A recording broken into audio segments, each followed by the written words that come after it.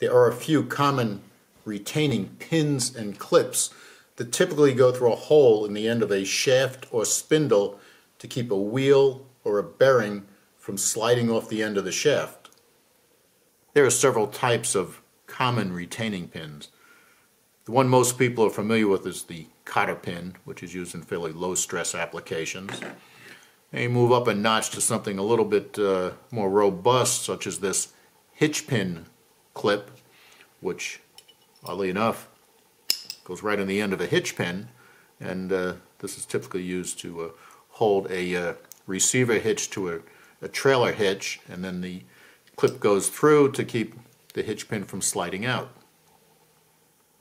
Your strongest retaining pins are your link pins, and these are clever little devices. They have this spring steel ring that's connected to a heat-treated steel pin, and this of course goes into the end of the shaft or the spindle to retain the wheel bearing or whatever else it might be. These are really strong.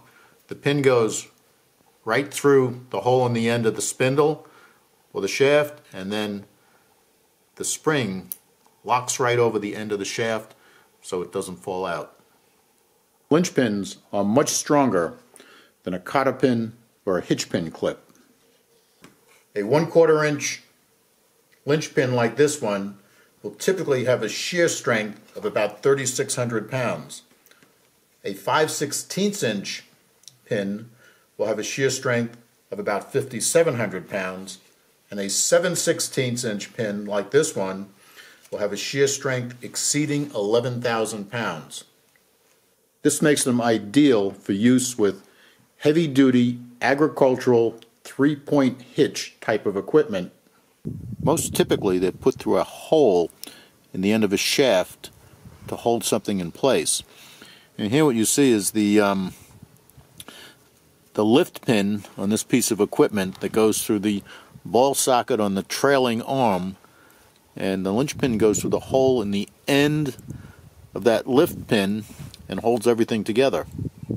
Here the Lynch pin is going through the hole on the end of a hitch pin so that this hitch pin can hold the top link in place without pulling out. Here we have a pin that's keeping the lid closed on a tractor mounted toolbox.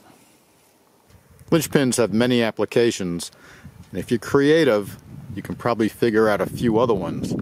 For instance, here we have a hasp and eye. We put the pin through, snap it shut.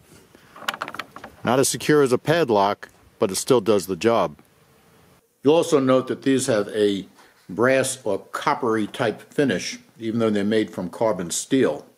The finish is the result of a zinc dichromate electroplating process.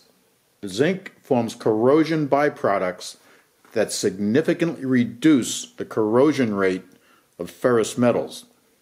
They form a protective barrier on the metal surfaces, and they help keep out moisture, which can significantly reduce the speed of the corrosion process. In effect, giving the zinc-treated surface the ability to resist corrosion by a factor of almost 100 to 1 as compared to untreated steel surfaces. The zinc acts as a sacrificial coating that protects the steel so that it does not corrode as quickly. In other words, the zinc coating will always tarnish and corrode first, thus protecting the steel. The dichromate coating is a two-step process. First, metal is plated with zinc, and then it's plated with a dichromate finish. Here's as a coppery brass or yellow finish that adds an additional layer of protection.